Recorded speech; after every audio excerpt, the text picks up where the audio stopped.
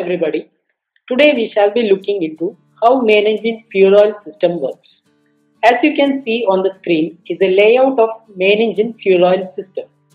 The system comprises of fuel oil service tank, three-way valve, fuel oil supply pump, flow meter, fuel oil circulating pump, fuel oil heaters, viscotherm, auto backwash filter, inlet manifold, engine-driven fuel pump, fuel injectors, return manifold, mixing column, pressure reducing valves, and many other controllers.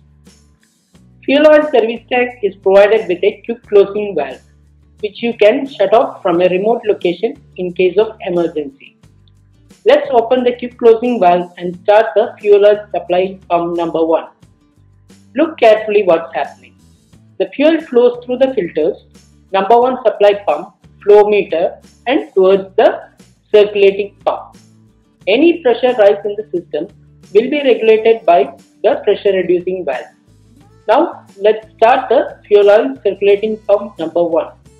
Yes, you can see that the fuel continues to flow into the fuel oil heater to the viscotherm, which senses the viscosity of the fuel and maintains the same by regulating the steam through the heaters as required. From the viscotherm, the fuel passes on to the auto backwash filter and to the inlet manifold. From the inlet manifold, the fuel enters to the engine-driven fuel pump and to the injectors, through which the fuel is atomized into the combustion chamber with the help of the nozzle. The excess fuel is returned to the return manifold and it flows into the mixing column, which acts as a buffer tank for the excess fuel, and it is recirculated in the system. If there is any pressure rise in the system, it will be released by the relief valve into the fuel oil service tank.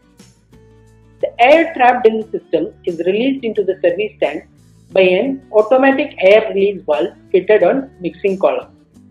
Then from the service tank it is released to open atmosphere by venting. I hope now you have got an idea of how the main engine fuel oil system works.